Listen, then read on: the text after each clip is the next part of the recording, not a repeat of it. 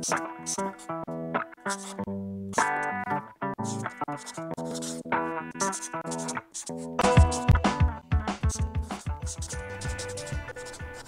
filled creatively, moving forward constantly. Motivate, facilitate, collaborate. Made Fresh Collective. I don't know, Made Fresh is like a lot of things. It's a lifestyle. It's a bunch of crazy rowdy kids just having a good time. It's a bunch of artists, it's a bunch of skateboarders, it's a bunch of vandals, it's a bunch of kids trying to find themselves, and it's more of like a movement. My dad's an artist, so I grew up in a creative household where art and being creative was always really encouraged, and I think high school was another spot where I got more into art because I would doodle during class, and so that's when I think I started to decide that I really like doing art. That's when I started screen printing, doing graffiti. Actually, I started doing graffiti first, and then I got caught a few times. Graffiti, oh, I love it. I think originally maybe was that it was against the rules. There's something really appealing about things that you're not supposed to do. Now I don't do it because I don't want to have to deal with that. The law is a waste of your time. You don't want to get wrapped up in it. So I still like to paint big things and murals and whatnot, but not illegally. Ceramics has taken the place of my urge to tag and leave my mark, because ceramics is like my new form of graffiti, only it's much more permanent. Graffiti is like the youth art. It's the art of the youth and young people. And I think it's really important to catch that and capture that time on the ceramics. That's my duty as a ceramicist on this planet. And then maybe someday somebody will dig it up.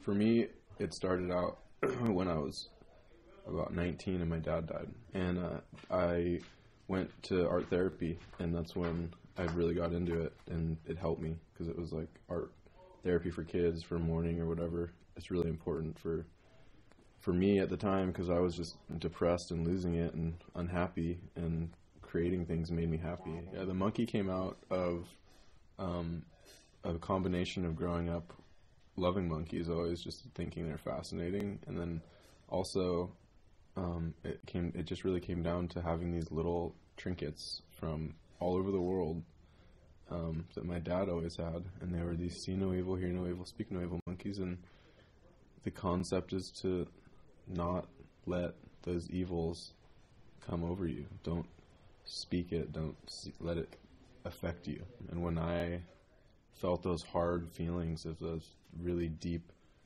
painful, sad feelings, I wanted to create these little monkeys to surround me and protect me. It's like a comfort it's like comfort food for my soul. It's for my eyes to feast on.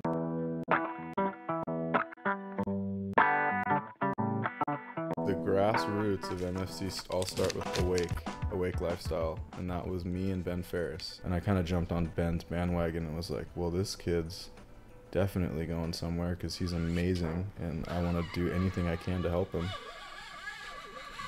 I was always telling Ben and Taylor, or mostly Ben at the time, yo man, like, you gotta screen print your own shirts, like, this is so fun, like, I'll show you how to do it, you see me do it all the time, like, let's do this. You know, he had all these paintings with these animals on them, and I kept on telling him, dude, you gotta get the animals, like, you can get that onto a screen, I know it. And so once that happened, then it just went crazy. Once we had the 4-color press, we just started going off 5 screens, and we were just printing t-shirts and on a table, really limited. We only had like a couple designs. Once the studio was built, it just opened up this whole new realm because we had this space to come hang out. That's just what happened. It was just a bunch of guys, bunch of best friends sitting together, having a good time, and just printing like crazy. When you're like an artist and creative and like doing your thing, it's really easy to get holed up and like become a hermit. And it's cool when you have a place like Taylor's studio and the means and the group to have like a big kind of creative melting pot. It's driving, you know. You see your buddy bust out a new design and print 50 t-shirts. In turn, it like motivates you to be like, oh, yeah, well, I gotta get on it too. It's like a tribe of close, you know, binded people who want to support and help that person and see them succeed. Yeah. Well, that's a crazy face. Because you'd be like, hey, I want to do that. Did you do that? Yeah. Our mission statement is to create in kids self-efficacy. It's the idea that once you succeed, you'll keep succeeding because you have that feeling of, oh, I've done something good and I can keep doing things. So it's self-confidence, self-efficacy.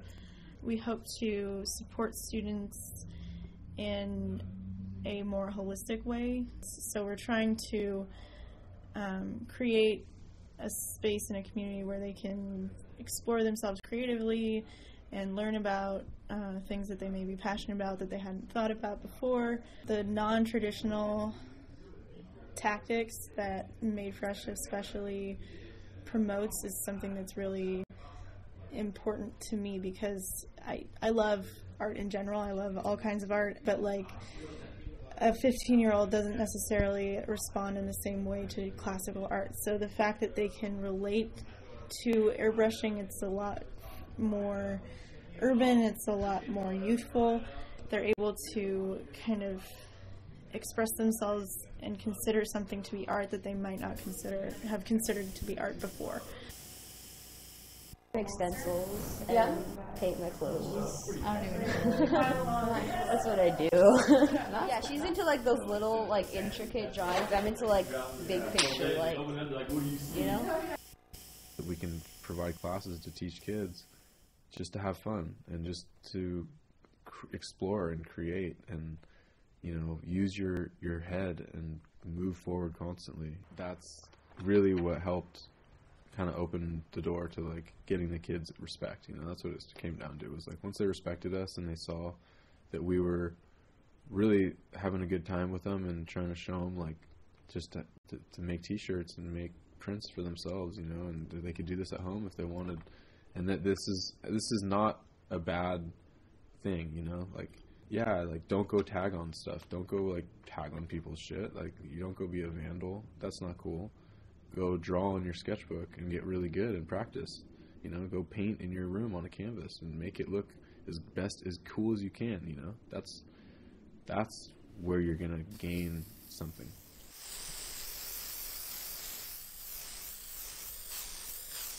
I want to have a space, a huge space where, you know, we have your silk screening shop, you have your ceramic studio, you have your glass blowing studio. You have a painting room, you know, you have a dark room for photographers, you have a skate park for skateboarders, you have a coffee shop, an education center for kids to learn all these trades. You have your art therapy. It's more of like a vehicle for kids to succeed and have a good time and network with those same like conscious-minded people. It's kind of like my dream, you know, my dream utopia is like a place where everyone's had a good time and we can all feel free to create and do what we want and have an awesome time doing it together as one, collaborating with each other, learning all these different tools and keys and getting to create something that you never could have imagined.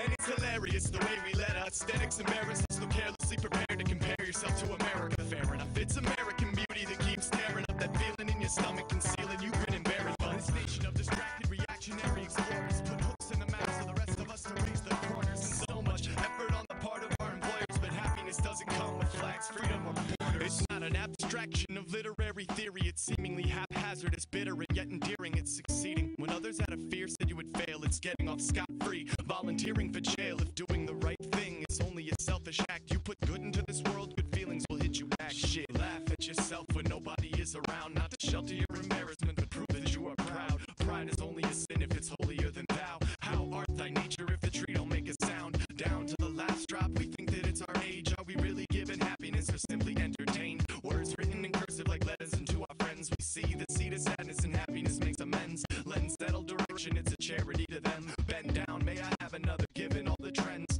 We pack it up and then present it as zen, and then pretend like we didn't do this shit for